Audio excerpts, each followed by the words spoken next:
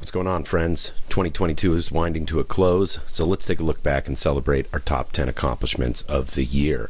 Number 1, we finally started releasing the long-awaited singles from our forthcoming album, starting with Acropolis Now, along with this badass animated video. Number 2, we played our first show in 2 years, opening for the Coffin Cats at the Gothic Theater. It was a triumphant return to the stage, with guest appearances by former Ruckus alumni Jerry Cass and Tay Hamilton. Man, that was fun. We released the single and video for our sci-fi metal masterpiece, Equilibrium. Tay said it sounded like we were watching a lot of Doctor Who when we wrote it. Number 4, we released our pop glam, Rocky Horror, New York Dolls inspired single, Pollyanne Marie, and even debuted it live this year when we were down in Oklahoma City. It was a ton of fun.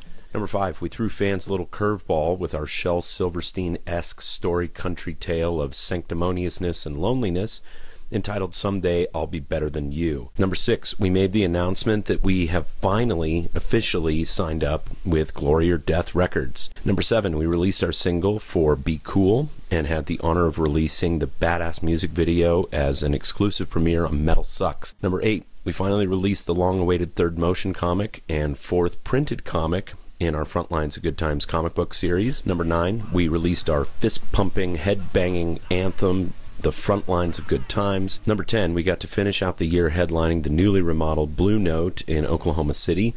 We got to share the stage with some of our favorite people in one of our favorite towns on earth. It was really a fantastic time. So yeah, it was a pretty good year for us here at the Ruckus Camp, and we're super excited for what is to come.